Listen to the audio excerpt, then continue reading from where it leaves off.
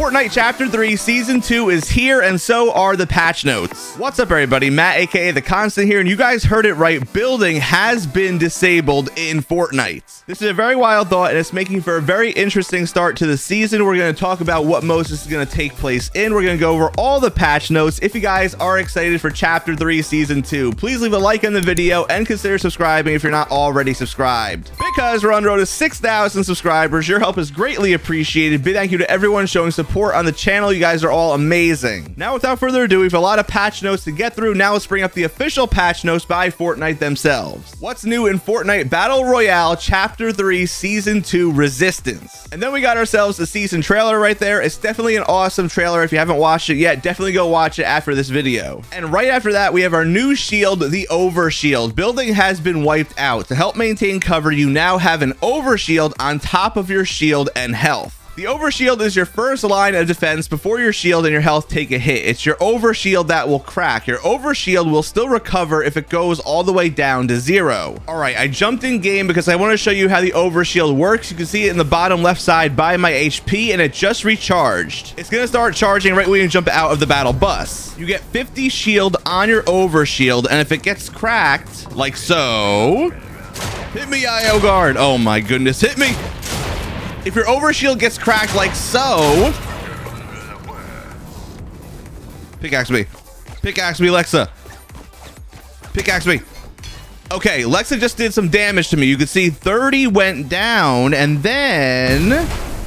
it's starting to recharge right now. So it only takes a couple seconds for your Overshield to start recharging. So that is how the Overshield will work. But what about our movement? So movement upgrades. The battle has changed with new ways to bring the fight. Sprinting, run at the new faster default movement speed. A faster default movement speed means a faster sprint as well. This sprint is so fast that it'll mean pocketing whatever you're holding. Of course, sprinting super fast can't be maintained forever, so a new sprint meter will tell you how much longer you have to move at that pace. And this is how it works. You can see this is regular sprinting right here, but then if I hit my key to sprint, I am zooming. You can see the bar above my shield indicating how much sprint I have left. And that will also recharge like so. Your sprint might automatically be set to P like myself. You might want to go into the settings and change that. Moving on to mantling. Gaining the high ground has always been a key to winning a battle. Unfortunately, where your feet fail, your hands will now help you out. If a surface is just a little too high for your jump or a platform just a little too far for your landing, your hands will come into play and pull you up. And here's how that is going to work, just like so. You don't have to be running and jumping. You can just go up to a ledge like so, and then double click your jump and you'll grab the ledge. And then for our last point right here, shoulder bashing. Speaking of sprinting, sprint at doors to bash them open with your shoulder. Is probably not very polite, but at least you look cool doing it. You can also slide into doors to open them now as well. So if you look at this door right here and I run at the door and I sprint, boom, we open it with the shoulder. And same thing goes for sliding like so. Moving on with the patch notes, bars to turn the tide. Bar funding returns. As the season progresses, you'll have new opportunities to help direct the resistance. Chip in bars towards pro-resistant devices, as well as use bars to vote for which items to unvault. That brings us to turret determination. A different kind of vote is live right now. Instead of an item unvault vote, it's a turret device vote. Different pro-resistant sites need help deciding whether to install a light turret or a heavy turret. With the former, get the classic mounted turret experience. With the slower but beefier latter, do heavy damage to vehicles. The first site that needs help is Sanctuary. Time for the armored battle bus. There's another way that you can contribute with bars right away, funding the armored battle bus. The armored battle bus is a battle bus that's ready for battle. The intimidating metallic machine has just about all the fixins: chonker tires, a cow catcher for extra ramming power, and a light and heavy turret. It's not all business with its vehicle though. If you turn the radio on, it immediately becomes a party bus. Once 100% funded, find an armored battle bus in resistance occupied POIs. That sounds absolutely crazy, and this battle bus looks like it could do massive damage. Now for one of the most important talking points of a new season, the weapons. Starting with the resistance equipment. You currently have a wide slate of weapons to work with. Here's what's at your disposal. These are our new weapons. The combat SMG. Like the combat assault rifle and combat pistol, the combat SMG packs a heavy punch. Tame its recoil to get the most out of its exceptional power. All right, here we are in game with our combat SMG, and this is what it's going to look like when you fire it without aiming in. And this is what it looks like when you aim down sight. You can see the recoil without me trying to control it is pretty insane, and this is the Stinger SMG recoil. And just for reference, these are the stats of the Combat SMG versus the stats of the Stinger SMG. Moving on to our next new weapon, however, the Striker Burst Rifle. The Striker Burst Rifle is a burst rifle with a customized sight. Strike with this 2-shot semi-automatic weapon as you aim with the scope. And I happen to have one right here. This is the same thing as our last burst assault rifle. However, when you aim down sight, you get this reticle. This is how it shoots without the scope versus with the scope. And then we got ourselves a list of unvaulted weapons, starting with the thermal scoped assault rifle, the drum shotgun, the revolver, the remote explosives, the thermal scoped revolver, the storm scout sniper rifle, and, though not a weapon per se, shockwave grenades. On top of that, we have a list of the chapter 3 returners, the ranger assault rifle, the striker pump shotgun, the auto shotgun sidearm pistol, the Stinger SMG, the hunter bolt action sniper, the shadow tracker, the marksman 6-shooter, the dub, and the boom sniper rifle.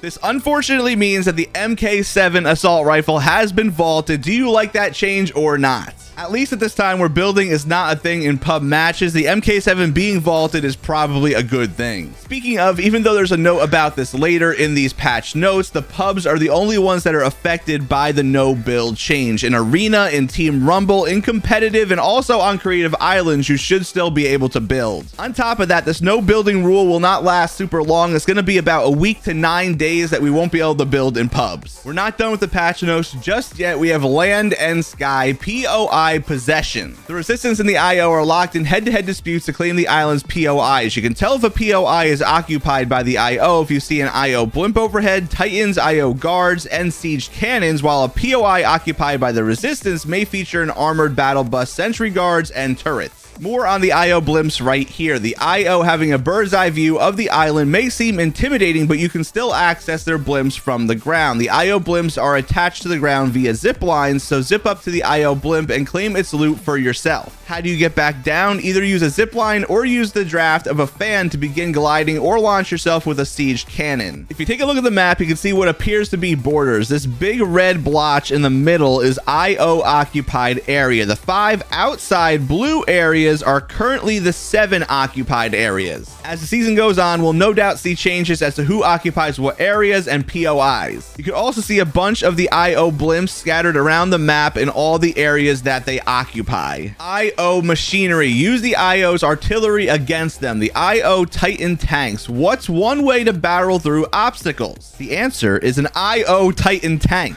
But a Titan's good for more than just strong arming. Fire the Titan's cannons while you drive, and if you want to be even more formidable, have a teammate control its machine gun turrets. IO Titan tanks have a massive amount of health, but their treads can be destroyed if they take enough damage. If this happens, fix them up by hand or with a repair torch. The Titan's a tough battle-tested machine, so what do you do if you're up against one? Deal enough damage to the engine located on the rear to temporarily overheat its systems. This is a prime opportunity to take on the treads. Big tips by Fortnite. Siege cannons. Need to get somewhere fast, but the path's too perilous on foot. Get in the seat of a siege cannon and launch yourself far forward, or launch your teammates first, then yourself. Mid-air, you'll be given the option to deploy your glider, but you won't take fall damage if you don't deploy it. You can still have fun with a cannon even if you don't have travel plans. In addition to using them as a transportation device, keep your opponents at bay by firing projectiles. In addition to blimps and cannons, we now have a cow catcher. Chonker's off-road tires have been used to make cars off-road since Chapter 2 Season 6, but this fight against the IO calls for more modification. Available now, throw a cow catcher on your joyride vehicle to boost its ramming power. Blockades and other vehicles beware. Throw a cow catcher and chonkers on the same vehicle for the ultimate expedition. We got some dangerous vehicles this season, and we got the repair torch as well, a healing item for your vehicles. Whether your mud flap's been subject to explosives, your motorboat's been running too long on land, or your Titan's been targeted at the treads, fix it up with a repair torch. Repair torches restore the health of vehicles, and if they run out of fuel to ignite, fill them back up at a gas pump. We also will be able to reprogram the Omni Sword pickaxe. On page 1 of the Battle Pass, you'll find the customizable Omni Sword pickaxe. I'll talk about that later in the Battle Pass video. But basically, we're going to collect some Omni chips in the Omni Sword quests happening for the next 8 weeks. This pickaxe looks awesome. We're about to hit the last page of the patch notes. Some pretty important points coming up. If you guys made it all the way till the end of this video, please leave a like and consider subscribing if you're you're not already subscribed. Also, if you would love to support me in an even bigger way, you guys can use code THECONSTANT, all one word, in the Fortnite item shop. It's a big help when you're buying the battle pass. Thank you so much for everyone using my code. But here it is, the question we've been asking ourselves all along. Crowning achievement. A new season means new opportunities to flex your skill. Crowned victory royales displayed in the crowning achievement emote have been reset with Chapter 3 Season 2. Share your thoughts down below. Are you happy they reset the crowning achievement emote, or do you wish you still had your crown wins from last season? Balance changes. Improvement to first shot accuracy mechanics. Weapons with first shot accuracy, such as the Ranger assault rifle, will now reach that state more smoothly, resulting in more near perfect spread accuracy moments. That's kind of big, and I can't wait to see that in game. And also competitive notes at the end here. Remote explosives and shockwave grenades are not included in competitive playlists. Item unvault voting will not take place in competitive playlists, and storm surge damage intervals have been increased from 5 seconds to 10 seconds. And then at the end, the big point here is building is unaffected in competitive/arena playlists, as well as in Team Rumble and Creative Islands. To end this video, I know some people are going to love this no building change. The game feels fresh, like a totally new game, and some people are going to ultimately despise this change because building is a part of Fortnite. Either way, though, it's no big deal. It's only going to last for about a week, and if you do want to still build, just jump into arena and play some arena until then. That's about it for the video. Let me know all your thoughts about Chapter 3 Season 2 down below. I'll be putting out my Battle Pass review video soon after this video goes live. Thank you for watching, and I'll see you guys in the next one.